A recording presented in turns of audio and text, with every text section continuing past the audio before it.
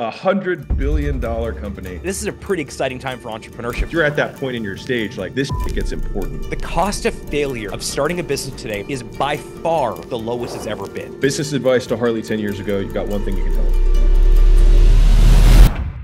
Welcome everybody to the game. I got a special episode for you guys today. As you know, I do not have many guests on my podcast. I don't like sharing the spotlight. So if somebody's going to be on, they've got to be really, really special and have true expertise to give. And I think the person that I have with me today, or that will be joining us today, definitely meets that in spades. And so Harley is a god amongst men, a legend in the making, and runs a small company. You may not have heard of it, Shopify, which right now is a publicly traded company. It's worth right now, I think it was 80 billion, if I'm not mistaken. Harley, correct me there. It's closer to, I think it's close to 100 billion, but yeah, that was 20 billion off, right? You just rounded down by $20 billion, which for someone like me, like, this is like, I don't come from this world. This is, I'm a tourist here. That's a lot of money. So $100 billion company. So that's so 10 figures is a billion, 11, 12, a 12-figure company. There you go. And just the only thing that rivals the business success that he has is just the humility that he brings to it. He was willing to hop on a call with me before this, and we hit it off. And I was like, I know my audience would love to talk to you and just kind of hear your perspective of entrepreneurship. And you have such an interesting story that I think will relate to so many people in my audience, from the people who are just trying to figure out what they want to do to make money, all the way to, right now, the 20% of my audience is, winning entrepreneurs with, large companies and so forth. So we definitely have the gamut from an entrepreneurship perspective, kind of a beginning, middle, and end. And yeah, so thank you so much for taking the time to join us today. It's a great honor to be here, Alex. Thank you so much. I'm a big fan of the pod. And I think what you're doing is making business and entrepreneurship, very similar to the mission of Shopify. You're making it more accessible. And I think that is the coolest thing in the world. This idea that business was out of touch for most people, both financially from a capital perspective or because of knowledge and insight and experience. I think those days are long over. And I think we're going through an entrepreneurial renaissance right now. And I think people like you and your community is leading the way in that front. Well, I appreciate it. And I mean, everything that we do is just for everybody on the pod is, I know Harley and I agree on this, is to just try and break down as many barriers between where people are and where they want to be, right? A lot of people have this vision for their lives that they want, and there are things that get in their way. Some of them are between your ears, some of them are between your hands and a keyboard. And so Shopify has taken a lot of that between hands and keyboard out of the way to decrease the friction of actually getting a product launch, get it online, actually get customers, and you can do it from anywhere in the world, which is, again, something that 30 years ago just wasn't really a thing. And now everyone can have access to this stuff. So I'm going to kind of break this pod into three kind of sections loosely. So first kind of chunk, I want to talk about looking back. And I think that'll relate to a lot of people who are listening or watching right now. Kind of like zero to hero, like what got you to here and all the things that come with that. Second chunk, we'll go over what's hero to superhero. Right? Like what's forward look like? What's the future look? What do you see? And I'll dive into some more, specific details around that stuff.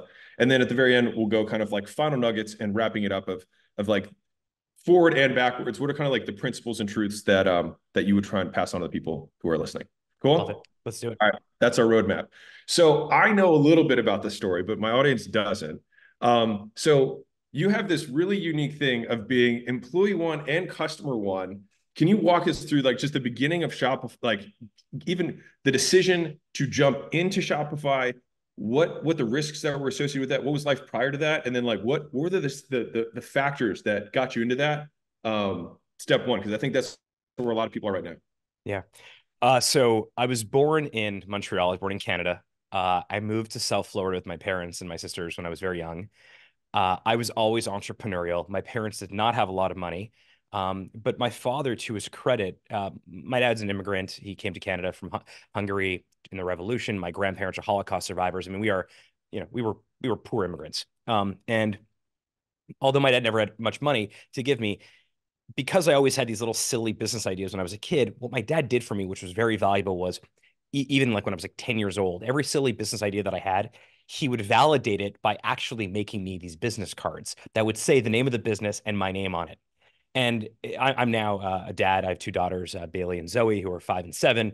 And now that I think about parenting and stuff, I think a lot more about that story and those stories of my father making those business cards, because at the time it didn't seem that profound. And in hindsight, now as a father myself, I realize these small things that we do for our kids have this massive impact. And so even though these businesses were all very silly, trading cards and lemonade stands, and eventually a DJ business when I was 13 years old, I was always an entrepreneurial kid. And partially it was because I thought entrepreneurship was this fun activity. Like I wasn't really into sports, playing them or watching them. Uh, I wasn't really into video games. I was kind of into like this idea of like, selling something. And that was always fun for me.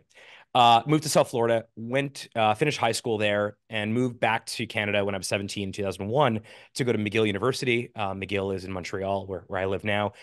I went to McGill because it was cheap. My parents didn't have much money. And so because I was born in Canada, I kind of got this like in-state tuition thing. Unfortunately, very quickly, once I moved to Montreal and sort of McGill, my dad got in some trouble, and our family lost everything. And once again, I sort of pulled out this tool that I'd been tinkering with throughout my life called entrepreneurship. To make some money. I started a t-shirt business when I was at McGill, made t-shirts for a bunch of universities across Canada, like the promotional t-shirts you got the first day of school, frosh or orientation stuff. And I loved it. It was great. I wasn't necessarily passionate about t-shirts, but I love this sort of idea of being able to support myself and help my family. I was really Can I hit on this real quick? Because I yeah, think it'll please be go really ahead. Sure. important for the audience. Absolutely. Jump in any way you want. Yeah, the point that Harley just made, I just want to underline, which is that the first business he had, one, I don't think that you thought this was going to be the business I will have for the rest of my life. This is my dream. This is my vision. You were trying to make money, It's right? all this. And I think a lot of people who are aspiring are trying to find this like perfect puzzle piece that's going to fit all of these things. It's going to be my passion. It's going to be fulfilling. It can be the next Amazon. When a lot of times I think it's a big fallacy, because the first business just gives you a little bit of light to show you what the next step to take is, because you That's learn right. a bunch of stuff from that first business. That's right. And so I just want to just take the pause for the audience that everyone's like, I got to find the perfect thing, when promo shirts for freshmen and sophomores, it It was ain't just glamorous. a thing, right? It's just Yeah, making money. it's not glamorous. And in fact, the only unfair advantage that I had was that I was selling t-shirts to a customer who I also was part of that demographic, meaning like I was Mhm. selling t-shirts to the student council treasurer or Yeah. procurement office so they can give them out to students. And I myself was a student. And so the pitch that I made was that, one, I have very low overhead because it's just me. I was the CEO and the janitor. I was printing t-shirts myself. So one, I'm going to be cheaper. Two, I'm going to care a lot because I really need this to work. And three, I'm going to make t-shirts for people like me. And so I kind of know what your students want because I myself am one of your students. Um, just to go a step back, because something you said was super interesting. So I sort of skipped over this, but when I was 13 years old, the business that really started me in entrepreneurship, a real business, was, again, I was 13, so I wouldn't put too much credence on the fact that it was a real business, but it was a real thing. Was I wanted to be a DJ. I'm Jewish. I went to a lot of bar mitzvahs when I was 13 years old, and I thought the DJs were the coolest people in the world. They were sort of magicians in my mind. They would take a group of people that were sitting down eating some rubber chicken dinner in some hotel ballroom, and like 3 minutes later, using their voice and using lighting and music, there'd be a conga line. I just thought they were like magicians. I called around a bunch of DJ companies to ask them if they would hire me. And of course, they said no because I was 13, had no experience, and didn't know how to DJ. But because I had this sort of, like silly confidence that these business cards had provided for me, I had this idea to start my own DJ company and hire myself. So that was sort of when this idea of entrepreneurship as a tool to solve problems was sort of cemented in my very, immature young brain. And then when I needed to make money again at 17 as an undergrad in college, I didn't even think about, I should go get a job somewhere. Immediately, my thought was, all right, I got to start another business to make some money here. Yeah. So I began to form this, what is now effectively I think it's Shopify's mission. It's also my personal mission, which is that entrepreneurship is this incredibly powerful tool because it's democratic and it allows anyone and anybody around to start something with very little. It doesn't matter who you are, what your last name is, and who your parents are. My parents were nobodies. It matters how much value you add. And so I ran this t-shirt business all throughout college. and developed a really good set of mentors along the way, people that I'd sort of met. And some people were lawyers and others were these random entrepreneurs. And, Dov Charney from American Apparel, now he's sort of, I guess, disgraced. But at the time, he was a very big deal starting American Apparel. He was another Jewish entrepreneur from Montreal. And I met these people along the way. And one of those mentors convinced me when I finished college to go to law school, not to become a lawyer, but rather to become a better entrepreneur, almost like finishing school for entrepreneurship. And I was incredibly impressionable. I was 21 when I was finishing college. Again, I had a little bit of money from the t-shirts, but not much. And he said, look, I'm going to teach law next year at the University of Ottawa, which is the capital of Canada. Why don't you come to Ottawa? Go to law school here. I'll be in town. I can sort of help you navigate the city. And you'll go to law school not with the mandate to get called to the bar or ever litigate or practice law, but rather as a way to accumulate more skills that will be very valuable as you think about scaling a business longer term. And so that was 2005, moved to Ottawa, no friends, no family there. And by this point, entrepreneurship was a part of my identity. And so, like I always did when I moved to a new place, I asked where the entrepreneurs hung out. And very, very fortunately, very luckily, I was directed to a coffee shop. And I was told that there's a group of entrepreneurs that hung out at this coffee shop every Friday evening. And they called themselves the Young Entrepreneurs Club, the YEC. And I started showing up there every Friday and meeting these young entrepreneurs. And one of those entrepreneurs was this brilliant programmer named Toby, who had just moved to Canada, I think about a year earlier from Germany. And he moved to Canada because he met a girl and he wanted to go be close to that girl. Her name is As Fiona. all people move for that Of reason, course, right? very good reason. Love is always a good reason to move somewhere. And Toby had moved to Canada from Germany, didn't have papers to work. And so he was told that even as a new immigrant, he could start a business. And being in Canada, where it's very cold, a lot of snow, he loves snowboarding. He decided he wanted to build a snowboard shop on the internet. In 2005, there were two ways to sell a product on the internet. The first way was to sell through a marketplace. At the time, like eBay was really the most prominent one. Amazon, I don't think at the time allowed for third-party sellers. It was still a first-party marketplace. So you had eBay and you had a bunch of these sort of very niche marketplaces, but eBay being the big one. So you could sell on a marketplace. Or you would pay a company like IBM, they had WebSphere, or Oracle, or or SAP. All these big enterprise companies had some sort of e-commerce functionality for very large enterprises, for like Yeah. Walmart, Yeah. and that would be like a couple $1 million. And Toby did not like the idea of renting customers from a marketplace, and he did not like the idea of, well, he didn't have $1 million to spend on enterprise software, so that was impossible. So he wrote this piece of software using Ruby on Rails, where he was a sort of core developer of Ruby on Rails in the early days with DHH and a bunch of really interesting people. And he wrote this piece of software to sell his snowboards. And that's around the time where I met him. He was like just selling these snowboards, and it was a really neat little business. He was making real money. And around that, and again, I'm in law school now, and so I'd asked him if I can use the software to sell my own products, which in my case would be t-shirts. And by that point, he had already sort of figured out that the snowboard business was a good idea, but the software that he had written to sell these snowboards was a great idea. Yeah. And shortly thereafter, I ended up building a store on Shopify. This is 2006 at the time, and I became one of the first people to use what would become at the time it was called Jaded Pixel. It wasn't actually called Shopify originally. And I would be one of the first people to use the software. And I built this. I ran this t-shirt business, this direct to consumer licensed t-shirt business, all throughout law school. And that was sort of my first entry into Shopify, meeting Toby. And then when I finished grad school, I called Toby and said, look, like I love entrepreneurship. It's everything. I think it's the greatest thing for me. It's my passion, my hobby. I want to increase the surface area for more people. And honestly, what I experienced building a beautiful, scalable store sitting in my tax law class on Shopify, I think more people should experience that. And I joined him about a year later in 2009 or so. And I was like the first non-engineer to join the company. And it was amazing. It was one of the greatest. I mean, I have really fond memories of those very early days. But that's a long answer to a question of how I got to Shopify. No, this is perfect because this is a great pause point because I was writing down some notes just for the audience. And then I want to definitely we're going to go from like, okay, you're now in Shopify, and what are the trials and tribulations? Because of course, I'm sure going from that to 100 billion was probably just straight line, very smooth sailing. You haven't had any issues. Yeah. And I'm sure everyone will be glad to hear that very short story, but we'll get to that one. But just everyone who's listening, number one, the first business that Harley started was just for money. And it wasn't just some magical thing that was going to be perfect. He did what he had to do, and he learned a ton of skills that were really valuable along the way.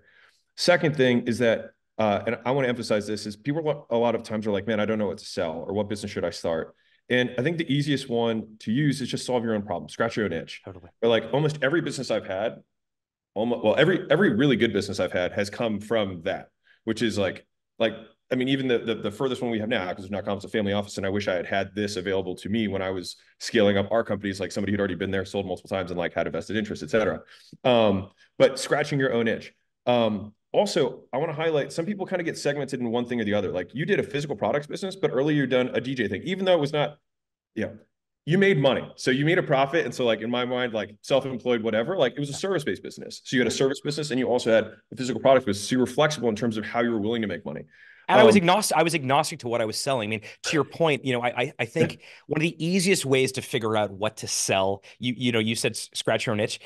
Another way to do it is simply just to like tell a bunch of people that you're thinking of starting a business and just leave it out in the ether.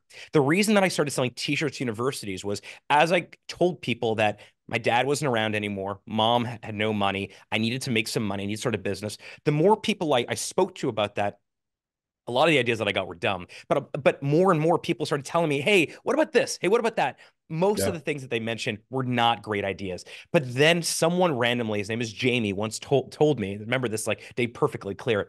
He said, "Hey, just so you know, McGill spends $25,000 a semester on T-shirts, on printed promotional T-shirts." It turned out he was wrong. These universities spent $250,000 or Yeah. I more. was like, it has to be way higher than that, right?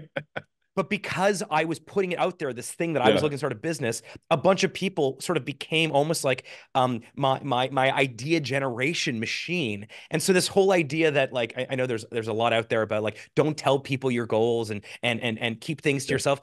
I call bullshit. I think do things and tell people is super important, even at the early stages of Yeah. starting these things.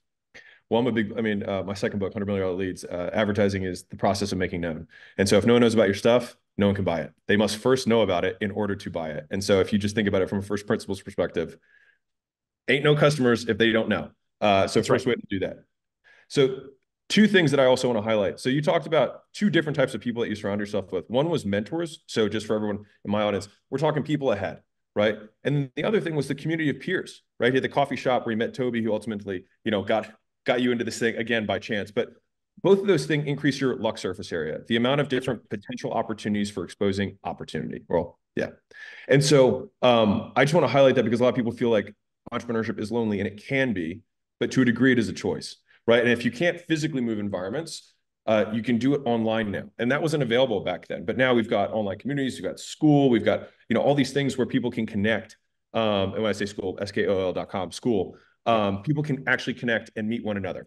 All right. Now, the last one is resourcefulness. And so this kind of ties well into kind of the next chapter of this journey, which is that like you did all this stuff, like you Toby wrote code so that he could sell his snowboards, right? Like there's this whole like everything. Of course, our whole mission is to make things easier, make things more accessible to people. But on some level, like it's the fact that it becomes difficult is what makes the goal worthwhile, right? And if Mm. if everyone could do it, then everyone would do it, and then it would no longer be worthy, right? Everyone can tie their shoes, everyone can get dressed, and so no one's like, congratulations. There's this whole, I think Chris Rock's kit where he's like, what do you want, a cookie? He's like, man, I ain't never been to prison. He's like, you ain't supposed to go to jail, right? And he goes this whole thing. And so right now, like the fact that it's difficult is just another barrier that somebody might have to compete with will have to go over. And so it gives yourself a little stripe that you can show yourself about who you really are. All right. Also, So remember this. If you kind of think about like,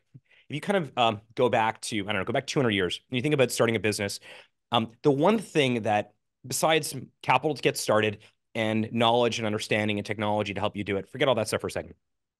One of the big risks of starting a business historically was that the cost of failure could affect your life in a very adverse way. Meaning, when my grandfather came to North America from Eastern Europe, he started an egg business. He had a little egg stall at a local farmer's market, which actually still stands today. My uncle currently runs it. But he had to take a loan out on his home in order to afford the fee and the cost of actually renting this particular stall.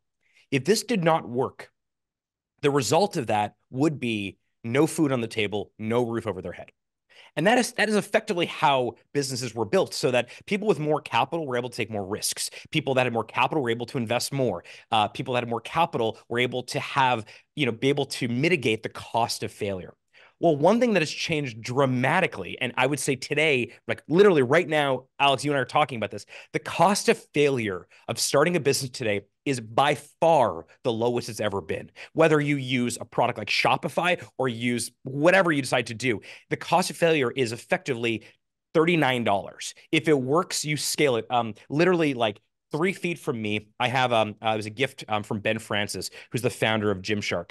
And it's a Christmas gift he gave, a holiday gift he gave me. It's the original screen print from the original Gymshark, That's the cool. first T-shirt he made. It was That's Ben's been a big part of my life, and I've been, I think, a big part of his life. And so his gift was the original screen that created the first T-shirt for Gymshark. When Ben started, it was 2012, out of his dorm room. If it would have failed, he would have gone back to class. I mean, he was literally also delivering pizzas, I think, for Pizza Hut at the time, if I get that right, or some pizza company. But if it worked, he would go on to build a multi-billion-dollar company called Gymshark. So think about that. The upside, and that was 2012. That was like, 12 years ago. The upside today of starting a business is effectively infinite growth if you do it well and you're smart and you're adding great value. The downside is a couple less cups of coffee or a couple less Starbucks for that week. That is remarkable. And I think that I mean, if there's anything that like if there's one underlying point here, it's risk adjusted return, right? Is that everyone here now can get endless shots on goal. Right now, because of how accessible entrepreneurship is, you basically just keep taking lottery tickets. And if you lose, then you just buy another scratch off, right? And you try it again. And so you still have the upside, except the thing is it's not rigged for you to lose. Like there actually is a lot of people who want you to win, and there's an entire economy around you. Well, not So just that. Right now, what that's created is nearly a quarter, 25% of US consumers in 2024 are considering starting a business. That's the highest I believe it's ever been. Number two is since 2021, there's been 15.5 million new business applications in the US, an 85% increase from 2004 to 2021. The White House put out a bunch of stats on this recently. I mean, that is the reason that is happening is not just because technology is getting better and not just because of great podcasts and content like you're putting out there. It's because people are realizing that entrepreneurship may be the vehicle for them to actually find their life's work, make their life better, create independence, like do the thing that they love most. This is a pretty exciting time for entrepreneurship. And I think the cost of failure thing is a big part of it. so now you're employee number one, non-developer employee number one. You've used the product, you fell in love with it, and this is now aligned with your calling. So walk me through kind of stages of growth, and I'll just if you can give kind of like internal, external. So this is what's happening externally, maybe revenue levels, customer levels, things like that, and then mirrored. What does that look like internally? So I'm shifting a little bit towards my business owners right now. All right, so now we're talking like, okay, we've got the business, we're generating revenue. Or is it cash flow positive? Do they have investors? Like what's yeah, just give me the scoop. So we were bootstrapped. We had a very, very small angel investor in early on, which his name is John. He's now a multi-billionaire, I believe. And so was his wife separately because she also put some money in, but it was a very small amount of money. We were bootstrapped. We were profitable. And we when I joined, we didn't have a CFO. We didn't have a CMO. I mean, part of what I viewed my role as, and anyone who's listening who is joining a very early stage company as a non-engineer, like the person not running, writing code or building product. The role that that I felt I should play and that I think I did play was this Swiss Army knife. Let me figure out everything and anything that is going to be valuable to the people that are writing code. And whether that's commercialization or sales or support or I mean, literally figuring out like where we're gonna like work out of, like figuring negotiating the lease for it, or figuring out, who are we paying for? I think we were paying rack space at the time, like negotiating a rack space contract. I think at the time we only had one payment integration, which was PayPal, negotiating the PayPal rev share. In those very early days, this sort of Swiss Army knife type model, I think, was really, really important because, I mean, the you can be the greatest salesperson or marketer in the world. If you have a great product matched with a great ability to sell and commercialize, that's where this thing gets really interesting. And I deeply believe that Shopify, even back, in 2010, had this incredible product, leaps and bounds better than all the competition. The competition at the time was like Yahoo stores or a couple other like that, but very, very few competitors. And so this idea of being a Swiss Army knife was important. And that's what I did. If there was an opportunity for me to tell the story publicly to a local newspaper in Ottawa, Canada, I would take that opportunity. If there was an opportunity for me to help someone get a job done internally, I would take that opportunity. But that Swiss Army knife was that sort of model of that was very, very helpful. And as part of that, I think I earned the trust of Toby in particular, but also the other engineers, because I was just there to add value. That's it. In fact, I'd actually been called to the bar, and so I think I was also the company's lawyer. And again, I'd been out of law school for all of 10 months, I think, at that point. But whatever I could do, I was going to do that. And it was only a couple years later, we raised our Series A about a year later. I think it was a $7 million investment from Bessemer, who led it, on a $25 million, I think, post. And that's really when we began to realize that, okay, there is a real there, that this company could be something remarkable, large, scalable, and we can really make a dent on. At the time, it was really, but we were focused on SMBs and e-commerce only. Very different than today, where we do businesses of Yeah. all sizes and retail everywhere. But it was SMBs, and it was e-commerce only. And it was only until, after our Series B and C, that we began really figuring out, like, okay, what are each other's superpowers? And this idea of, rather than all of us become these sort of well-rounded objects, these sort of river stones, what if we Mhm. all were very precise on the thing that we think we could be the best in the world at, and At spend our what revenue time. level did you start doing that? So if we're walking through this, because right now, Probably like around Series B or Series C, we hired a CFO, we hired a CMO, we what hired a head of revenue level was that? sales. It was around that time where we felt we were well capitalized. I think our Series B was about $100 million valuation. This is like 2013 or so. Or And like 10 around that million top time, line? So like pardon 10 me. million top? Don't I have no idea. I mean, it was Okay. yeah, I I'm not guess. sure. A Gotcha. lot less than How many $100 million. employees were around then? I'm just trying to get a gauge. Probably uh probably 50 to 100 at that point. Okay. Yeah. Yeah. Okay. Got it. So like low, Yeah. small, mid-sized. Got it. Yeah. Okay. Cool.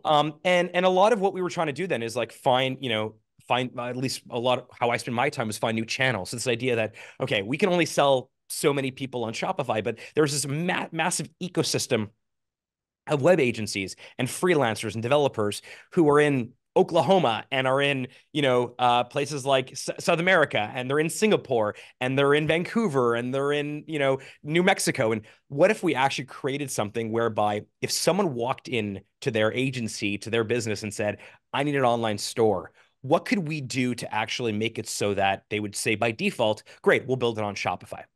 That's sort of on the referral side. On the product side, another thing that was really that we created around that time was the Shopify App Store, which I believe today is one of the largest ecosystems of third-party developers on the planet. I mean, if you are building an app for commerce today, if the best, most effective go-to-market strategy is to put it in the Shopify App Store, because you have millions of customers for your applications.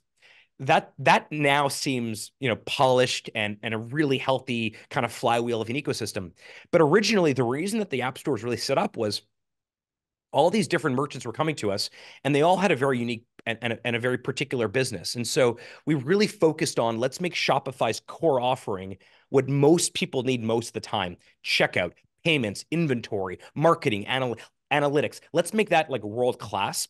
But everything that is very specific to a particular merchant's business, let's invite third parties from all over the world Yeah. to build apps on top of it, which meant that no matter what the particular needs of your business might be, you would find 100% product market fit using Shopify because of this app ecosystem, and we didn't have to build everything ourselves.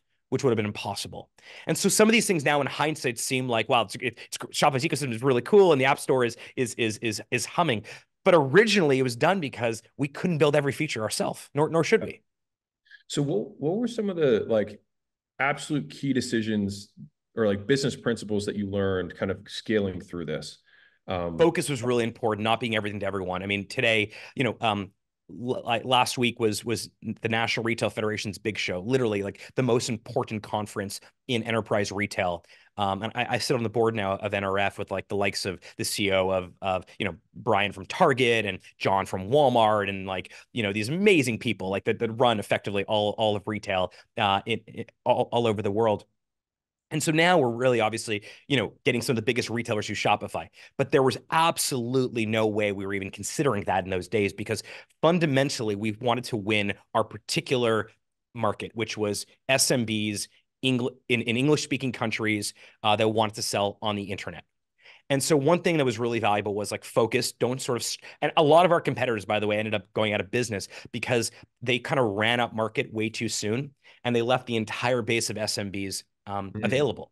They didn't like the idea that SMBs, some churn and not every business succeeds. And we thought, well, what if we just slightly increase the chance of success and mitigated the risk if every single person thinking about starting a business, like in the shower in the morning, then did so with Shopify, even though not all will succeed, as long as the ones that do stay with us indefinitely, they will offset the costs of ones that leave. And so one was really making sure we were very, very focused. The second thing that was really important to us, I think, was that the product was super simple.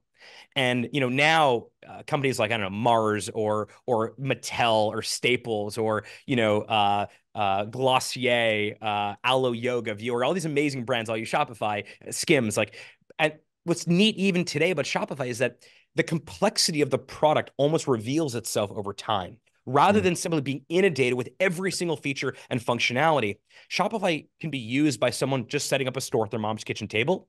It also can be used by Trina, who runs Figs, which is a publicly traded company.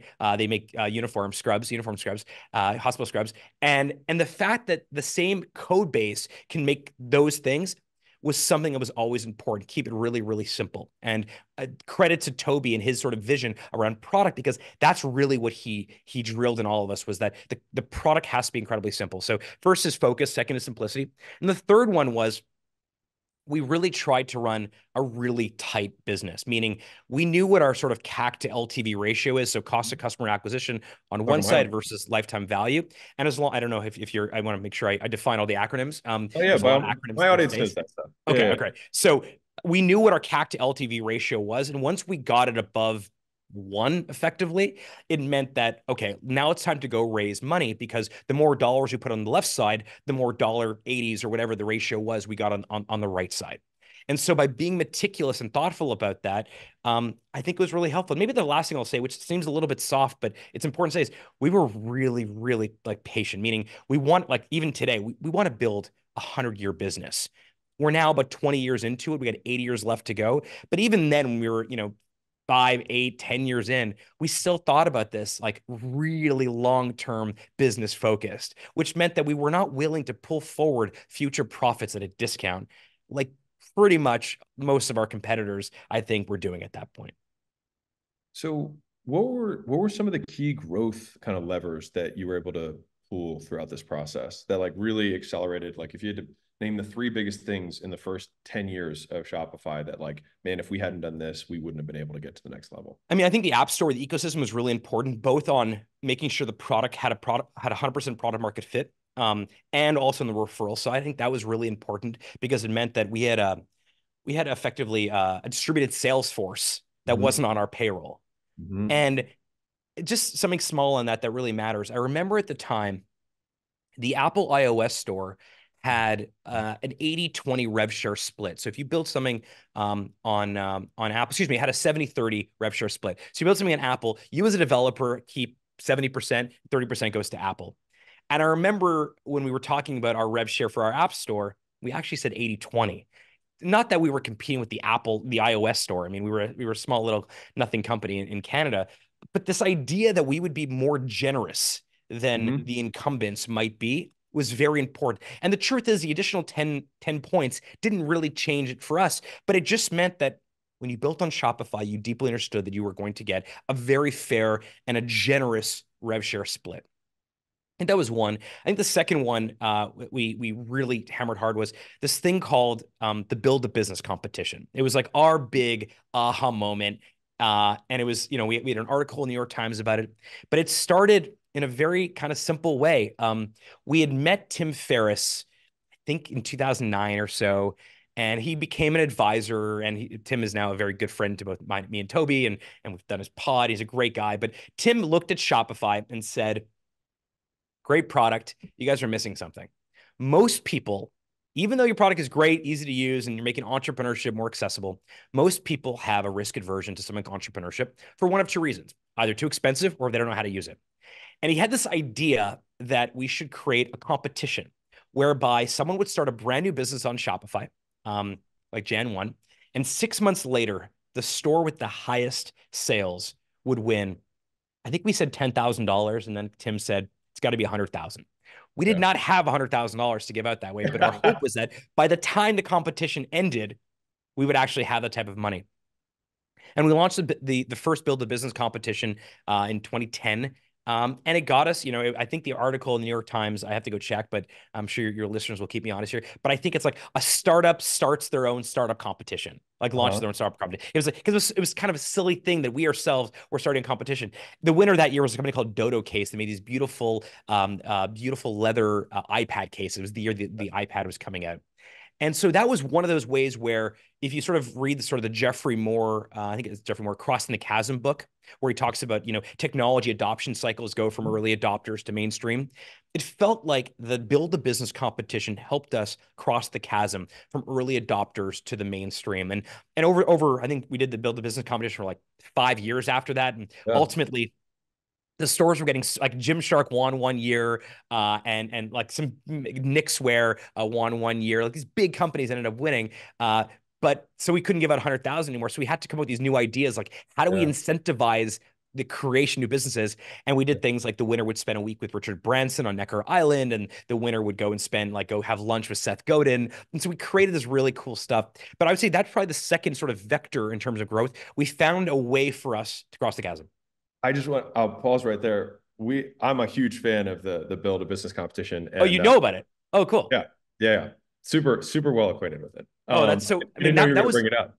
yeah. That was. I mean, that was something that was really really important. Maybe the third thing that I think was probably really valuable was we began to look at what are the other things, like what is the relationship that our product has in the lives of people that use it, and the relationship started to look like when someone said they were going to work in the morning, what they meant was they were opening up their Shopify admin on Yeah. their laptop or on their desktop.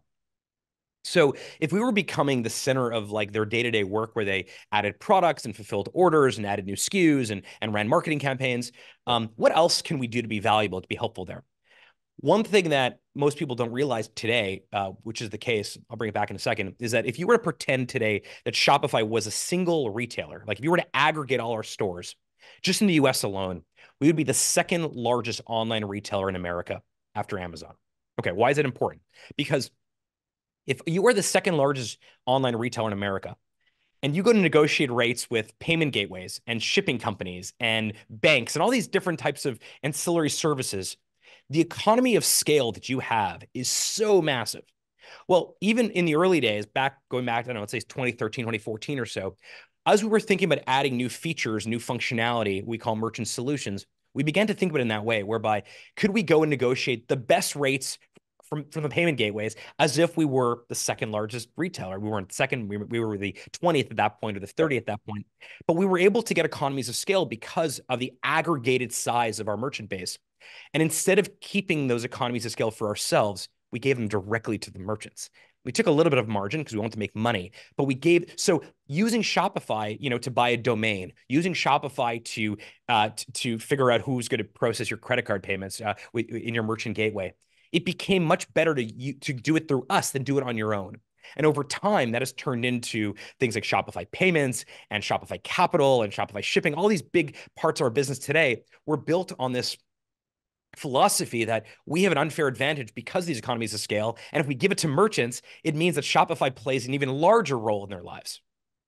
So the three big growth strategies, the first one is you had referral partners. So you made it easy for other people to basically work on the platform and promote your platform. Because if you're a web agency and people want a store, then if you make it easy for them and maybe they get some sort of financial incentive to And do so, they got a rev share for it. Yeah. We gave them the rev share, I think at the time in perpetuity, like yeah, 20% of whatever we took, they got.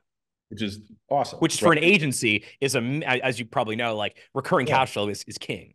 Yeah, and it's on, and what's interesting about it is it's on a business, That's right? right. So it's not like so basically as long as the quote customer continues to sell stuff, you get a rev share basically forever on the business, which is a great long-term. I mean, it's an incentivizing offer. So That's right. one of And the also referral these partners, agencies are not going to build their own e-commerce stack, right? right? So they Yeah. needed someone, might as well use Shopify. And I bring this up because a lot of the business owners that I have, they're like, how do I grow, right? And so that's why I wanted to really zero in on some of these growth strategies. So one is you had referral partners you brought in, you were generous with them, to the app developers and to the web stores, they got 20% of your cut. Awesome. The second one was you had a really sexy competition. And so I talk about this in terms of like making offers to an audience. It's like, how can we make it so good people feel stupid saying no, right? Like, and so I would say that obviously it worked. I mean, I've heard about it. We modeled it at school.com. I just made the largest investment I've made into a platform. And Cool. so Amazing. we saw that. And so we have the school games. And so we really looked at a lot of the stuff that you guys did there, try to make it fun. And but the key point is that you made it fun, you made it competitive, you got customers to compete against one another, but they're all winning. And the major and this was one point I still wanted to ask. So is it was the New York Times the only promotion that you did for that, or was there other things that you did, or like was it all word of mouth? Like Well, how did at this point, like when we started this, like Tim was just sort of coming out. The yeah. 4 Hour Work Week, I think, was in its second edition, but he had Mhm. this massive audience. And so part of the cool part of the beauty and the value of working with Tim was not just he gave us a great idea, but we're like, great, Tim, now you got to help us tell the world about it also. Yeah. So if we would have gone to Tim with this idea, I don't know if he would have said yes, but the fact that it was like we got Tim to generate an idea for us. It was his idea. He felt personally invested in. In fact, I've heard him say this on his own show where he'll say like, he's one of the co-founders of the Build a Business competition. I love that because Yeah. we created a real vested interest in Yeah. him to actually make this a success. And it wasn't just New York Times. I mean, there was a lot of articles written about it, Yeah. Yeah. I was but curious. it gave us a narrative, a thing that we were able to go around and talk about. It was difficult for me to go around and talk about. I'm Shopify's chief storyteller. It was difficult for me to go around and talk about like software, Ruby on Rails, or Yeah. the Right. simplicity of e-commerce. But it wasn't as difficult for me to go around and say, "Hey, we created this thing. We think everyone has. Nike convinced the world that if you have a body, you're an athlete." Like mind blown. So brilliant. We were trying to go around and convince the world if you have ambition, you could be an entrepreneur. And so I had now this new beautiful piece of ammunition that I was able to go around to media and to anyone that would listen to me, to blogs, to Yeah. celebrities, and say, there's a thing here we'd love you to talk about. And I'm like, oh, that's kind of cool. That was really helpful. And so for the business owners at home, one big one obviously was Tim got involved. And so if you're like, how do I promote my business? Finding a brand champion or finding somebody who, I mean, if you've seen, I think is it Air? That movie that's it tells a story of Jordan's like Yeah. yeah. So like sometimes you need to find like if you have an audience, awesome, then you already know what you're doing. But if you don't have an audience, you're more of a product person and you're like, shoot, how do I get this to the world? Sometimes finding your Michael Jordan, and in this instance, like Tim was probably the Michael Jordan for that era, for For that little time, entrepreneurship, definitely. right? Yeah. For entrepreneurship at that time. And so being willing to, and I'm sure that Tim had a good deal with Shopify for, I'm sure that there was a deal with Tim that worked out, Yeah, there that was for sure. he's profited a lot from. Yep.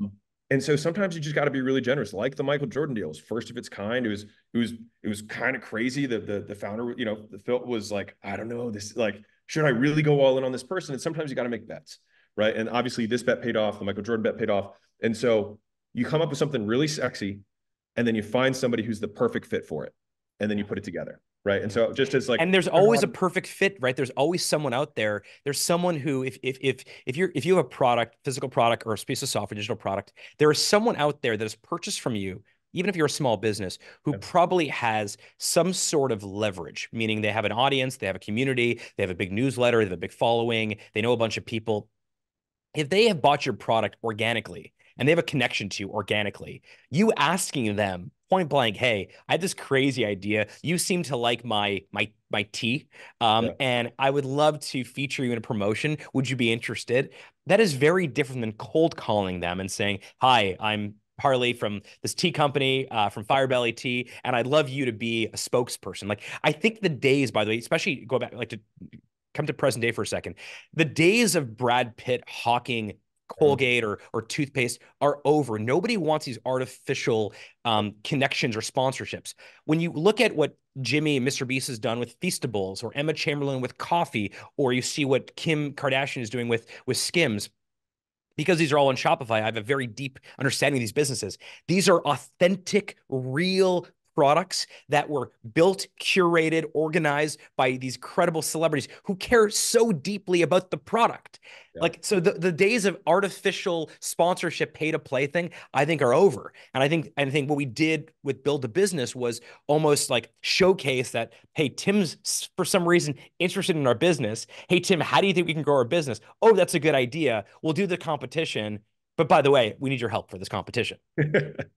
And it was really meta, and I want to I just really want to hit on this because this is what a lot of businesses need growth, right? They've got a product, and they're like, how do I let people know about it? And obviously, you can run ads, or if you already have an audience, then you already know that stuff.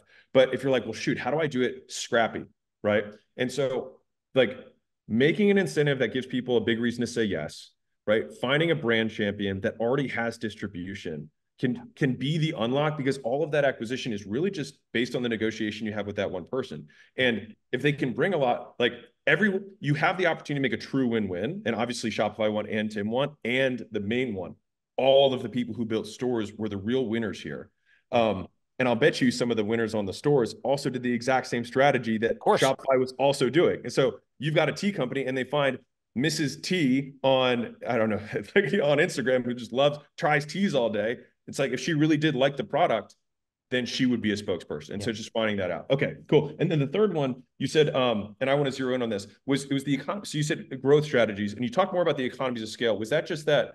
Because that seems a little bit more product focused, and I'm game for that. I just want to make sure that I Yeah, clarify. I think on that one, I mean, it's product focused, but it's also just simply like business focused. My ability to go and negotiate with a large payment gateway every year got easier and easier. Why? Because I was coming to them as a much larger merchant.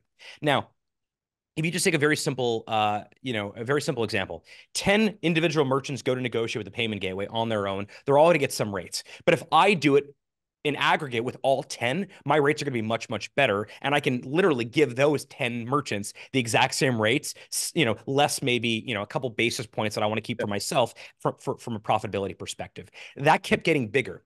It doesn't mean, by the way, we can talk about, Shopify, like our whole shipping thing, because we divested Shopify shipping, what's called SFN, Shopify Fulfillment Network, a couple months ago, about a Yeah, year ago at this point, I heard. because there are sometimes we have gone into areas that were not main quests. We sort of call them side quests that Yep. maybe we shouldn't have done on our own. In fact, in the case of shipping, we found another company called Flexport, whose main quest is an end-to-end logistics platform, which is what we were trying to build ourselves. And rather than build it ourselves, we're like, you just do it.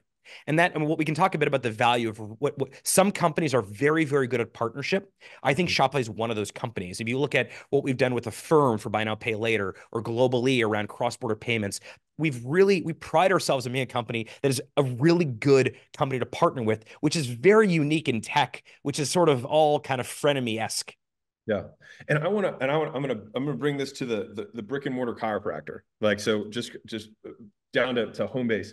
Um, those relationships don't need to be these massive billion-dollar deals. Obviously, they work at scale, but you know, I think, okay, so if I'm a chiropractor, what are all the things that anybody who's my customer also gets? They might go to the gym. They might Yep. like smoothies. They might like yoga, right? They make other things that are ancillary. And I think, okay, well, what if I go to each of those businesses and say, hey, with every smoothie, just put a coupon, you can slap it on there for a free adjustment. So they're going to get a free adjustment and a smoothie. Like, you're going to enhance the value proposition that you have to your customers at no cost to you. But then I get free leads. And so they get a win, and then I get free customers, or at least a free shot at a customer. Yeah. And so these partnerships, and this has been a huge core to every business that I've built is, I mean, I think I've built almost the same amount of revenue from partnerships and affiliate relationships as I have just from actually, direct sales and generating them ourselves. Because you are known as like, I mean, you and I know each other sort of from community, our own communities. Like, you are known as being a good partner, meaning you leave enough on the table so your partners can make money from it. Doctors actually do this really, really well on their own referral side. Meaning, if you go to see a doctor and that doctor can help you, great, they'll work on you. If they can't, they'll recommend someone else. What I've noticed is that a lot of them recommend, like, it's almost like a closed loop circuit where Dr. A, if they can help you, always recommends Dr. B, who always recommends Dr. C, and Dr. C always recommends Dr. A. And it's sort of this. I think if you're a chiropractor, for example, if you sort of Venn diagram out, meaning you look at your customer base and you ask them, where do you go? Where do you work out? What clothing do you like to wear? Where do you go to get your smoothies, for example? You probably have your own version of that. But also, the people hanging out in the smoothie bar are also asking the smoothie person, hey, do you know any good chiropractors? And the yoga instructor is also saying, hey, I think you need a chiropractor as well. And so creating your own version of an affiliate program, even if it's not called an affiliate program, it's sort of your own creation of it, actually is incredibly effective. And if you over deliver, meaning every time the chiropractor recommends the yoga instructor, the yoga instructor's client comes back and says, man, that yoga instructor you recommended is amazing. You should send more clients to that yoga instructor. And so there is an opportunity to sort of over deliver to create even more leverage in this sort of closed ecosystem of reciprocity. And I'm going to give everyone 3 quick tips on this. Number one, if you're going to create one of these relationships, give them customers first. If you give them customers first, they're way more like, send them 5 people and then make the call. Be like, hey, by the way, I thought maybe it'd make sense if we did some. Now they're going to want more of what you just gave them, and they're going to be happy to talk. Second one is in terms of generosity. Like, if you know what your cost to acquire a customer is, you should be willing to give at least that for a referral to a referral partner, because like you either pay Zuck, right? Or you just pay another small business owner. And I can almost promise you that a referral from a partner is going to be worth more in LTV. So you still get a better LTV to CAC ratio by going to a stronger channel with like a referral partner. And one little thing that Layla's really good at this, and she has just drilled it into me over time, which has been helpful for partnerships, is she says, never count the other guy's money. Yeah. And so just because you're making someone else a ton of money, like it has nothing, like if you take out how much that person makes and you just look at your side of the table, make the deal make sense for you. If they make a killing, awesome. They're going to be an amazing partner. Right. And so I just want to underline that because some of the mistakes I made early on is I saw how much I would make, but I've lost deals because I got too greedy trying to say, well, he's going to make even more than me. And I would encourage you not to think that way, because if everyone grows, It's such an amazing reminder. So I don't watch sports. I don't really play sports. So my Sunday project, this is a little bit weird and nerdy, but I have this project. It's called Big Shot. It's an archive that I'm creating of the greatest stories of the greatest Jewish entrepreneurs of the last half century. And so I'm meeting these people. Most of them are in their 80s and 90s. And I sit down with them and I record it. I put it on YouTube. It's not a big podcast. It's mostly a personal project, but it's fascinating. And I've sat down with people like Izzy Sharp, who's the founder of the Four Seasons Hotel, or a guy named Larry Silverstein, who's the owner of the World Trade Center. These were poor kids. I mean, these people grew up with nothing, zero. Or Fran Weisler, who's the queen of Broadway. These are very poor people that grew up and eventually have created, they're billionaires and they've created empires. When you ask them at 90 years old, and so, I think Izzy Sharp from the Four Seasons Hotel is 95 years old. When you ask these people, tell me one or two things that I don't know. I turned 40 this year. So Izzy, tell me something I don't know that I should at my age. mm-hmm. Almost I've done about 12 of these interviews so far with these like older, icons and legends on Titans. Almost all of them to a T say, make your partners really, really rich. Now, the reason I bring this up now is because these are people in their 90s who they got nothing, they're not trying to have swagger. They're not trying to like flex. And the reason I love interviewing them is because they're so transparent. But to a T, every single one of them, from these titans of industry and real estate to the queen of Broadway, has always made their partners incredibly rich. And that is not something that is intuitive, but it's something that I think like is legitimate. I, I love this entire line of thinking because I mean it goes down to just more of abundance mindset. Most of the people that I know that are wealthiest in the world just don't see business as a zero-sum game. Yep. right? It's just like everyone actually can win. Whereas in a lot of games, it isn't structured that way.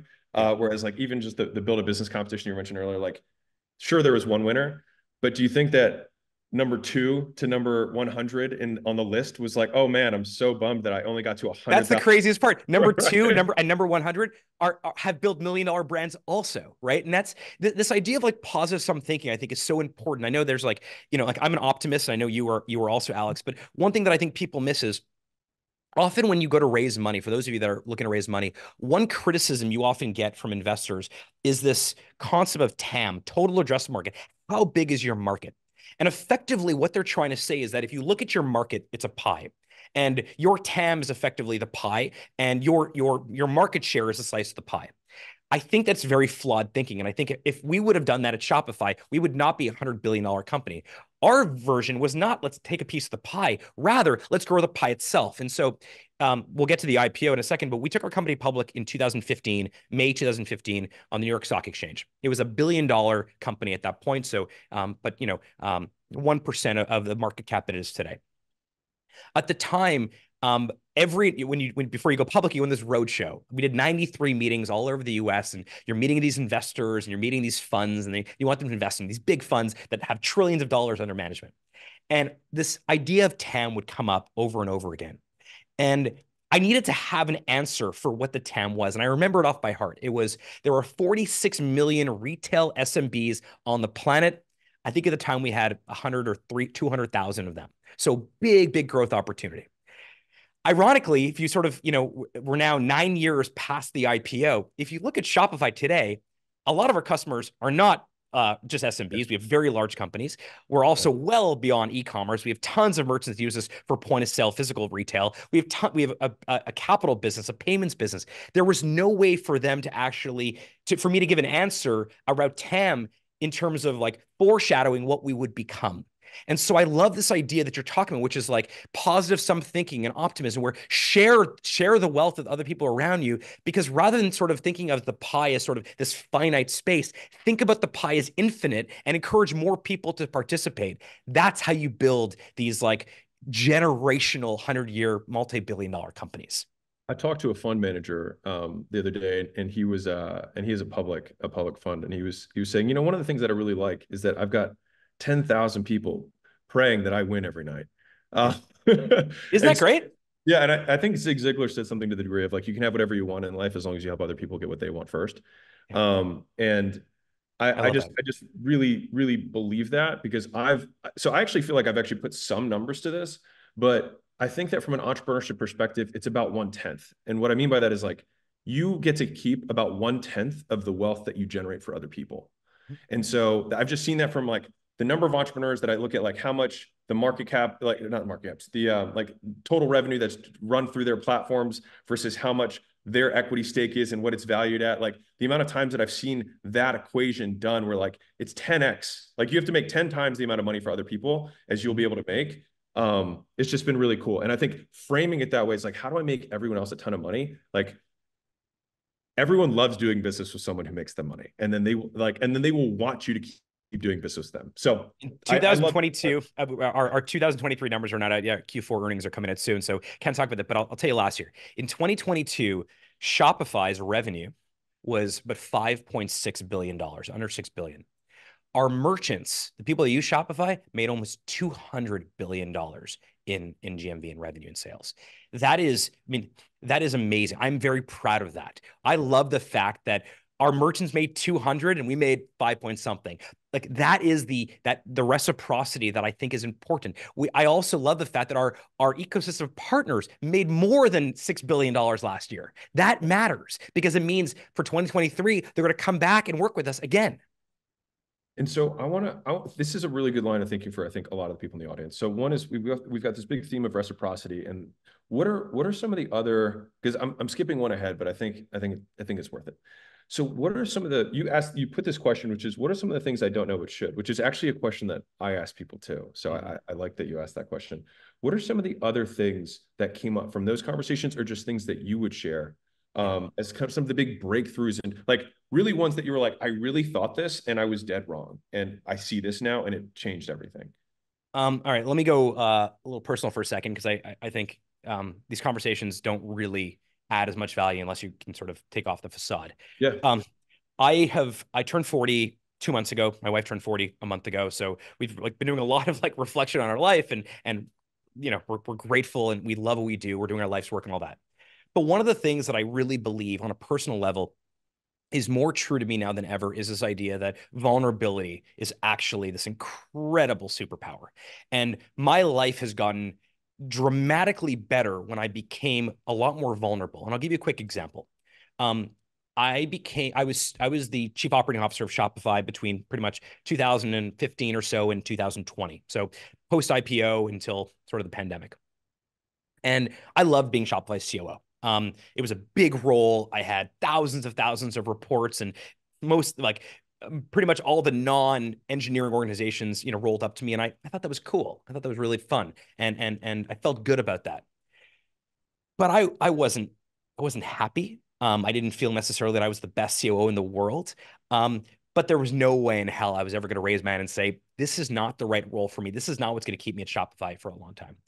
And it was only until I had a really good chat with Toby and I was like, look, I was like there is someone who's better at this role than I am. I'm certain of it. And turns out it's Kaz, who's our current COO.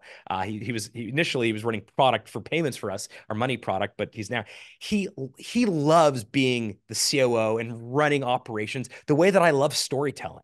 And I never would have had this new sort of this next gear of my career at Shopify had I not had a little bit of like just gotten over my own shit, my own crap to say, this is really not for me. And I think this idea of vulnerability, showing weakness as being this like weird bravado insecurity thing. I think the more you show vulnerability, the more you ask for help, the better things become. And I recognize that it's easier for someone like me to show vulnerability at my stage than it would have been for me to show 10 years ago. But I actually, I'm as I get older, I believe that less and less, that I actually believe at any stage, being really honest with yourself and being honest with the people around you about what you want to do, what you love doing, what you're really good at. Like this idea of, I've mentioned the term life's work a couple times. There's a great Japanese term, which is ikigai, which is effectively like, what do you love? What does the world need? What can you get paid for? That idea of finding your thing at a stage in life where you're not 95 like Izzy Sharp from the Four Seasons, but you're 40 like I am, or you're 50 or 60 or 30, I think is a great gift. And I think you're able to find your thing a lot easier when you simply are a lot more vulnerable about that. And more than ever, I really look at that today as a real strength. That's the first. The second thing I would say is even Shopify is, we have, I don't know, 8 or 9,000 people at the company. Shopify is very much a founder-led company, but also the people that work at Shopify have this incredible founders mentality. They act like an owner with every expense that they spend, the speed and agility they use. They reject like best practices, quote unquote. They reject processes that don't make sense, don't make it faster. And not just that, we encourage that. If you look at the most like some of the biggest areas of Shopify, they're ran by founders of companies that we've acquired, and Mm. they've stayed at Shopify long past their earnout dates because we've created this sort of crafters and founders paradise at this company. In many ways, it is like this incredible like collective of founders and entrepreneurs. And I think that you can do that at any stage of company. But if you're not careful, it goes away really quickly. And there are very few companies at our size today that feels like a founder-led entrepreneurial. Everyone calls themselves the largest startup. Like it's almost, Yeah. it's such a common thing to say, but it's bullshit. Most of them are not like that. And I think one thing that you can do as the founder of your company is instill this founder's mindset or founder mentality, and you can keep it there if you work at it. And I think the results are almost always unequivocally better. What do you do tactically in order to keep that? So a couple of things are very simple. In most companies of our size, the way to get a promotion is to go into management. There's Okay. one track. It is, and it always leads to a manager type role. Yep. Um, we don't do that. There are other tracks at Shopify. There is a manager track. There's also an individual contributor track, or we call the crafter Mm. track. There are these other tracks that allow you to stay at our company for a long time. And if your craft is engineering or it's product or it's sales or it's storytelling and it's sort of brand building, we are absolutely, in fact, not even okay with it. We are going to be super happy if your mandate for your career is to get really, really good at being the world's best marketer or the world's best sales rep or the world's best whatever. So one is we've created these different tracks at Shopify, Really and we've interesting. created, which is sort of, like the way I like to word it is like Shopify is really a crafter's paradise. That's Yeah. one. The second thing that is really important is we also encourage like real disagreements. We invite people to actively disagree when something just doesn't feel right. Now, if we've made the decision, we've beat it up, disagree and commit sometimes has to happen also. But instilling a place where like you encourage open debate is really, I think, super important. I think most companies talk about transparency and they talk, but it's total bullshit. Do you do And any maybe the tactics to encourage that? I always get into the weeds, but like, yeah, the I love it. tracks makes a ton of sense. Like that was like for me, with our companies, like that'll probably be my number one takeaway from just my tactical takeaway is like interesting having individual contributor tracks because one of the big issues that like when you have a star media buyer, right, in a company, Yeah. that guy usually doesn't want to then manage media buy. Like he's usually like that And personality. why do you want that person to like you want Yeah, that star media buyer to be a media buyer? And what if right. that Same. star media buyer is a 7 and actually wants to become a 9 or a 10 at some point? Now all Yeah. of a sudden you have like the world's greatest media buyer. So one thing is I think you do have to have a conversation with people. No matter what size your company is, like what track are you on? Are you in a manage? Like there are some people who are just so great at management. You want them to manage teams. Yeah. They're really good at that stuff. But I think having a conversation, say what track are you on, really really matters. The And second the thing I think that's disagreement also thing. Yeah. How do you that's track? also really important is um, I know every company likes to talk about things like transparency Yeah. and open communication. We write a letter to our board every quarter. We share that letter with the board, the whole company. It's not redacted. It's exactly the letter that even at our size that we share with the board, we share with the entire company. Now, not every letter is going to be this holy shit, mind blowing, piece of content. They're always really interesting, but sometimes it's more like making sure the trains are on time and stuff like that. But what it does do over time is it really brings everyone into the same page of like, hey, the things we're telling the board, we're also telling you that there isn't these like two different versions Yeah. of the narrative of the company. And I think that's something that it seems simple, but it's really, really impactful, especially if you do it really consistently. I'll give the listeners a tactic that we have done for this, which is we actually run open book financials in all of our companies. And so when we do quarterlies, it's like, here's where we made money. Yeah. Here's where this, like we spend money and it didn't work out well. And so that's helped for everyone feeling like they're on the same page, that we're not hiding anything. And if things are going really well, they can see it. And if something doesn't go as well, like some of the decisions that happen down line, we're like, well, that was suffering. And I guess this does make sense that we decided to divest in this kind of endeavor that we were doing. And I know I love Susie, but I get it. Like even if people aren't like stoked about it, like they get it. Yeah. So I was just I love this is great, by the way. And so acting like an owner, you operationalize that by creating individual contributor tracks and by having manager tracks, really, so people can be honest about what they're really good at. And the one tidbit I'll give for people who actually aren't owners or just like entrepreneurs, employees in businesses, is no one can fault you once you own your flaws. Yeah. Like if you're like, hey, I really suck at project management. And if you say that up front, then people are like, they don't talk behind your back about it. They'll just talk to your face about it because it's not a secret. You're like, I know I suck at project management. And so Yeah. the more it's like Eminem's whole thing is like, if he claimed every single deficiency and flaw that he had, no one could say anything back to him in rap battles. And even though, hopefully corporate America is a little bit nicer than a rap battle, maybe it isn't. Yeah, it may not always be, but I think you're right about that. I think also the thing that what happens is when you say to someone, look, I don't want to be a Riverstone. I don't want to be well-rounded. I want to be really, really pointy at this thing. And that means that these other things around me, I'm going to hire or I'm going to find teams who are really good at those other things. Now you're beginning to actually put yourself in a position where if you're not like the world's greatest, I don't know, writer, for example, but you're really good at like coming up with like, great slogans, or you're not the world's great ad, you're not great at writing ad copy, but you're a great media buyer. Yeah. Now, if you say, look, I'm not good at ad copy, but I'm so good at finding opportunities for great exposure. if you say you're not good at that, that means it invites someone who may be really good at copy to come and be your like your buddy, your best, your best friend at work. That stuff really, really matters. And I think I think that stuff really is really great. The only other thing I will say is this. I know a lot of companies talk about mission and North Star. One thing that we are very clear on, even from day one till now, is we are merchant obsessed. And what does that mean? When given any decision whereby we have to pick one of two things, we always ask ourselves, what is better for merchants? Now, by the way, that is different than, let's say, Amazon, for example, who is very famously consumer obsessed. They don't like, that's what they care about. They're very clear about that. When you work at Amazon, if there's like 100,000 people who work there, they are consumer obsessed.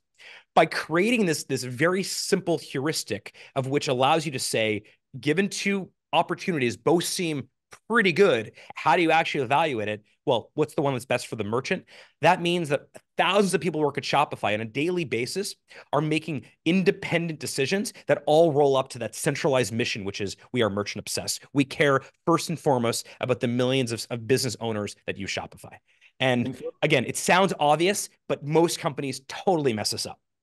And where the vision and mission stuff gets really important, just for everyone who's listening, is like once you get to about 100 employees, that's where you're usually 2 to 3 levels away from, like if you're the founder, you're 2 to 3 levels away from people who are getting hired. You're starting to hire people you don't even know their names. Like this is where this really becomes important, because decentralized decision making is the only way you can continue to scale. And you need people to make decisions that would be in alignment with you. Like you can't be in every room to make every decision. And so that's where mission and values create decision-making frameworks that people can use as litmus tests of, okay, what would Toby do right now? Well, I know that Toby says merchants are North Star, and merchants would not like this. Then we don't do it, right? Even though we'd make a little bit more, they don't like it. And that's what, correct. So I just want to highlight that, because a lot of the people, I mean, obviously we take businesses on smaller than Shopify that we invested. But like we'll go through this exercise with leadership, because usually when they're at between 10 to 30 million dollars a year, this is when this gets really important to get to 100 million a year in revenue and so forth. And so like if you're at that point in your stage, like this shit gets important. I also think something you're sort of skating or flirting with a little bit, which has to be said, is I think that there is a strange thing that as you grow, so you mentioned 100 people, there's actually a real thing. It's called Dunbar's number. It's 150 people, right? And Dunbar's number basically goes back to like the days of like when we're all living in tribes, that basically a tribe's size should never go beyond 150. There's some sort of science around humans can only really remember 150 people at any one particular time. I went through the 150 mark a long time ago at Shopify. It does change, and there's no question about it. But the one thing that often happens when you cross that 100 mark or 150 person mark is you begin to do this whole like, macro management. You sort of get out of the weeds. And actually, I think this whole narrative that micromanagement is bad is total horseshit. I actually think that the best leaders I know, whether they're running like $1 trillion companies, because I know some of those, or $100 billion companies, or $1 million companies, the best leaders I know are in the weeds on the things that matter most. And even, I'm preparing now for my earnings call, which is in 2 weeks. Like, I'm in the weeds on this. Like, we have an IR team who could prepare all this. No, I want to actually go through every single word in the script, in the press release, in the narrative. I want to go like word for word on my own before anyone even takes a look at it, because it matters so much. And if that's my craft, that's what I'm supposed to be responsible for, then I'm going to be in the weeds on that. I think there's like this corporate America, bashing of micromanagement. And I think I think some micromanagement is actually really positive and needed. We agree. And we have a little saying for this internally, which is win in the weeds. Yeah. Like that's where you're going to go toe to toe with somebody's like, you're going to win in the weeds. Like that's how you do it. And I feel the same way. If some some president of some other company of our size is not in the weeds on earnings, on press, on partnerships, I'm going to run circles around them because I am in the weeds. Because you have the visceral knowledge of like the stuff that really makes it. And one of the things that also helps with this is that if you are in the weeds when something goes wrong, you know why it went wrong, and you can make a pivot. Where if you're 2 levels removed, you don't know why it didn't work, and then your decision making of what to do next then relies on secondhand, and it gets really, really messy after that. And you make really dumb moves. Yeah. Okay, so we have reciprocity is one of the big driving things. We have vulnerability, and then the downstream impacts of how you've kind of implemented that within Shopify with the individual tracks, and encouraging open disagreement among people, and giving everyone kind of a North Star, so everyone's aligned with like what frameworks are we going to disagree around? Like it's not whether we're doing customer or we're doing merchant. The disagreement is going to be which of these best serves the merchant if we're going to disagree. Correct. Right. So I want to zoom out. And so I said we are going to look back, and I think we took a little bit of final nugget stuff and moved it forward, which I loved anyways. So if we're looking forward, right, you sit in this really unique perch that, I mean, maybe 10 people on earth sit on, that you sit on top of this mountain of data and you kind of see around the corner. And so what's coming, right? What are you thinking about for Shopify? And just kind of the marketplace overall for retail entrepreneurs or even just entrepreneurs in general. Look, we talked a little bit about the sort of idea that the cost of failure is trending towards zero. It's never going to be zero because ultimately, like, it's sort of asymptotes because ultimately, like, you have an opportunity cost. Like, you could be doing something else. So it's never going to be zero, but it's getting close to it. I think a couple things around the entrepreneurship thing. One is, I think entrepreneurship now more than ever before is default global. I think this idea that we've imported physical geographies and borders of countries from the physical world into the digital world is really silly. I don't think, I mean, you see a lot of great brands behind me that I'm very close with. I put up, from Kith to Supreme, to Mom Spaghetti, which is Eminem's company, to Firebelly, which is my little tea side hustle, Master and Dynamic Headphones. These are some of the companies that I love that I'm connected to. None of them have geographic limitations. That's just not how they operate. I get it. It's more complicated sometimes to sell, although frankly, we have a product called Shopify Markets and Markets Pro, which makes everything really easy there.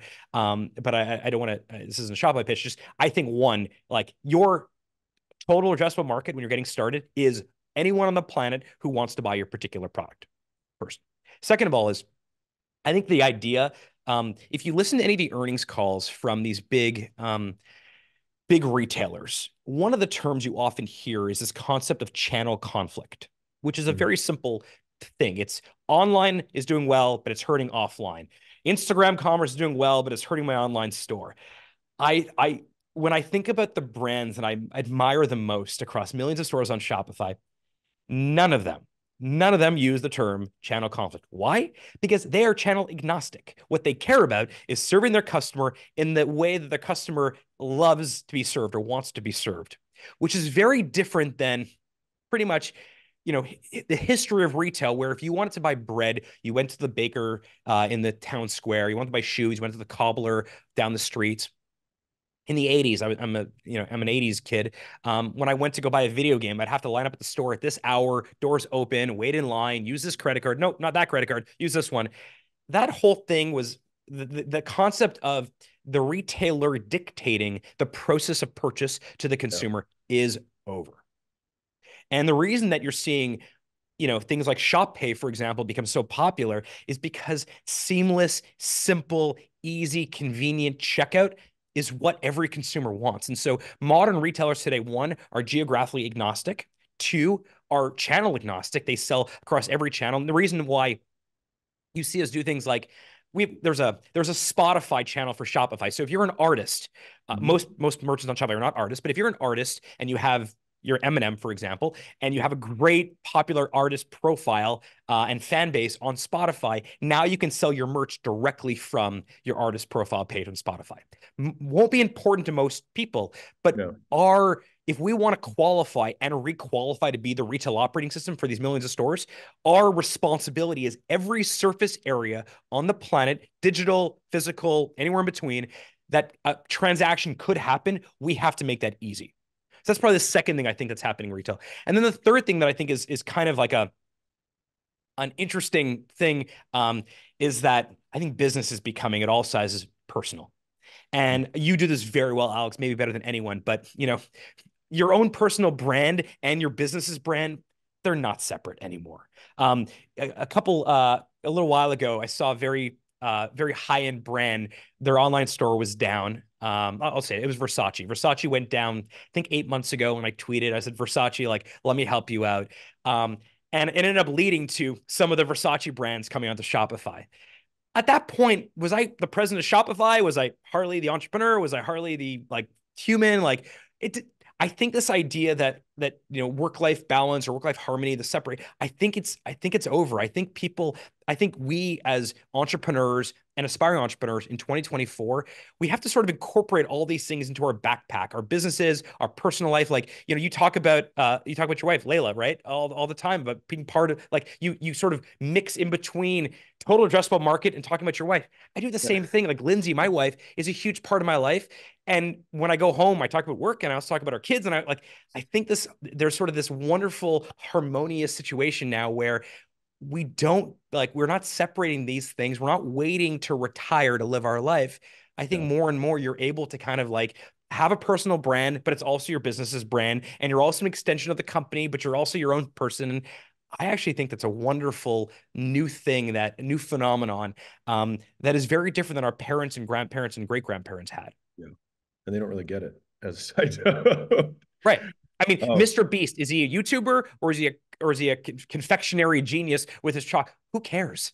He's right. this amazing guy. He's a great entrepreneur and he makes content and he makes chocolate and he makes burgers and he makes cool Yeah. videos and he's a cool dude. And like, who cares how you sort of categorize these people? And that's the reason why, actually, back to what we said at the beginning, authenticity is going to rule here. And if you are full of shit, people are going to figure that out very quickly and they're not going to buy from you and they're not going to want to participate in your journey. But if you're not full of shit and you invite people along into your journey and you talk about your kids and your spouse and your business, people cheer for you. And it goes back to what I think you said, earlier is that quote about, you want as many people cheering for you as possible in your journey. I forgot the exact quote, but it's something like that. And because I like defining terms a lot. It's like one of my hobbies, but defining it from a behavioral perspective. So a lot of people are like, well, what is being authentic? Or like, I want to be authentic. Like, how do you do that? The best definition that I have that's working is behaving as if you could not be punished. Yeah. And so oftentimes like we censor ourselves for fear of punishment. Like the many things that we don't say or don't do because we're afraid someone's going to say something or someone's going to do something in reaction. And so basically if you're in an empty room, you have almost no potential for punishment, right? And so it's how you act as if you could not be punished is how you are authentically. And so we talk about the concept of like you are the niche. So it's like, Yeah. what is Rogan, I right? love If that. he likes aliens, he likes weird government stuff. He likes fighting. He likes comedy. He likes biohacking. He likes taking crazy drugs. Like he likes all sorts of stuff. And so if you're to say, hey, I want to start this podcast where I talk about aliens, fighting, comedy, like all, like people be like, you're crazy, but it's Joe Rogan. And so Yeah. it also creates a one-of-one category that only you can really occupy. And so I genuinely do believe this, that everyone is kind of unique in terms of their distinct interest and kind of like if they were a chart, like how the point of their rock is in one directions versus 100 other ones. And so Mhm. I do think there is a thumbprint there that is unique to the individual. Where people do become rounded stones is because they pull back on their pointy bits. And so then they do look more uniform. And so people look uniform, but aren't in reality. And so looking at these three big things in terms of what's coming around the corner in commerce and kind of like where the best brands are indexing. Number one is that they see everyone as a potential customer around the world, not just their local area, or just even people who speak their language. Second was that they don't really care where the customer comes from. Like if more people know about your stuff and you put it in more places, more people will buy it. And as long as you treat them well, you'll make more sales and you get more repeat customers. And then the third one is basically allowing yourself to be you publicly and being more okay with the association that's going to happen inevitably with you starting a company. Because if you really believe in the product, it's going to be enmeshed in your identity. Yeah. Like it's going to be part of who you are. And rather than caging these things out or boxing them, just leaning into the fact that like you're you and you own this thing. And I think that what we were saying earlier with kind of Tim Ferriss and these brand champions, like those other people can contribute their thumbprints to your product as well. Well, if And you're authentic, then other people that are kind of like you, like, I like to be exothermic. Like I like to take, I'm very high energy, always have been. Um, I like to add energy to other people and other situations and rooms and conversations. And so I'm just gonna like I want to be exothermic. And so everything that I do, I want to be the exothermic person. What that means is people see me being exothermic. I mean, you and I sort of connected, like you and I are kind of social media friends. Like I that's was right. being exothermic and you were being exothermic. We're like, hey, let's be exothermic together. That's how you and I, that's why we're talking right now, because I try to be authentically me on the internet and you try to be authentically you on the internet. And so we connected and like immediately we're like, yeah, we kind of like each other. that you get tons of people coming at you asking to do stuff together, and immediately you're like, something is off here. And I feel the same way sometimes when people come to me and they say like, I want to connect, I want to do a deal with you. When you are exothermic, and if you are, or when you are authentic, you actually invite other people that are similarly authentic in your way into your lives, and you create these amazing communities and friendships and relationships, and it's really fun. But I mean, it's a great sort of place to wrap up, I think, which is like there is a deep optimism, I think, around the entrepreneurial community. And for those of you that are listening, whether you're an entrepreneur or aspiring entrepreneur, one of the best parts of entrepreneurship is that all of us, not all, actually not all, most of us didn't sort of start with like some Yep. sort of like we didn't start on third base. Most of us started at the beginning and we've been building ourselves. And so when we see other people building on their own, whether they're chiropractors or they're tech entrepreneurs or they're lawyers or accountants or they're someone who's creating, I love my Ember mug. I love the guys at Ember. They make these great coffee mugs that stay hot. Whatever they are, I am rooting for them. And they're rooting for me. And that's sort of wonderful, like ecosystem reciprocity. Go back to that makes entrepreneurship a little bit less lonely and also the greatest tool for humans to find their own version of success, whatever your version of success is. Make a lot of money, put food on your table, be creative, whatever that version is. Entrepreneurship is this amazing vehicle. And today it's more accessible than it's ever been. And it's tough not to be optimistic about that. Last question. Business advice to Harley 10 years ago. You've got one thing you can tell him. Um, I think a lot of people don't know where to start. We kind of talked about this a little bit earlier when we talked about t-shirts, but just find a problem that you feel yourself and just solve it. Um, yeah, like it's hard to imagine how to scale and how big it could become. Don't even worry about that. But like, if there's a hobby, like one of my best friends is his name is David Siegel. He's founder of David's Tea, this big tea empire. He sold the company in 2016, and he was trying to figure out what to do. And all along the way, David was like coming over to my house, and we were hanging out a lot. And he's obsessed with tea. I was like, dude, like you have a thing. It's tea. Why aren't you building another tea company? And so that's where Firebelly came from. And I love this idea that like the thing that you're searching for is probably right in front of you. And I know some people say that you shouldn't commercialize your hobbies, but I'm not really sure I believe that. Like if you have this amazing hobby, this amazing interest, this amazing pain point that you feel a lot, that's exactly what you should be working on. That's the first thing. The second thing I think is like, this is my 15th year at Shopify. So I'm 40 years old, so more than a third of my life has been spent at this incredible company. And if Toby and the board will have me, I'll stay there as long as I possibly can. But finding someone who from a partnership perspective, someone you work with closely. I think a lot of people start companies and businesses with people that are just like them, people that they would have been friends with in high school. I think it's fun and I get it. And Firebelly, for example, Dave and I are both kind of similar with our little tea thing. Um, but actually, I think some of the most impressive things I've ever seen built were built by people that probably would not have been friends in high school. Again, going back to this idea of like of pointy objects, they're pointy in their own way, but their points are not the same. And by combining their points, they kind of create this like Avengers thing, which on their own they'd be doing cool stuff, but like doing it all together means they can build $100 billion company. So those would be some of the things I would say. Maybe the only other thing is like, one, just going back to like life and work all together. I think one of the most important decisions all of us can make is finding an incredible partner, spouse, wife, I husband, agree there. boyfriend, girlfriend, whatever. I think people underestimate how important that is, and I think I often refer to Lindsay at our 40th birthday. I said, Lindsay is my superpower. That I have this incredible part, and I think we all, not all, but I know a lot of people that take for granted how important that particular decision is. I think finding a wonderful life partner for you, whoever you are, is just probably the most important decision you're ever going to make. And I think some people think about it very thoughtfully, others sort of do it haphazardly, and I think Yeah. that's a mistake. Yeah. 0.71 correlation with your subjective well-being. Who you Hell choose. yeah. Is So that true? Or are you making that yeah. up? No, that's 0.71 Wow. correlation with subjective well-being. The strength of the relationship with your significant other. With that, I feel like it's a great stopping point. Thank you so much for giving your time. Like, just just thank you. This is so fun. I On hope it was behalf of, valuable to your community and your listeners. I'm a huge fan. I'm part of your community, and I tried to bring as much insight and thoughtfulness as I possibly could. It's an honor, Alex, for me to be talking to you for, I don't know, the last 90 minutes. it's beyond mutual. And on just behalf of, Mozy Nation, thank you so much. Appreciate you.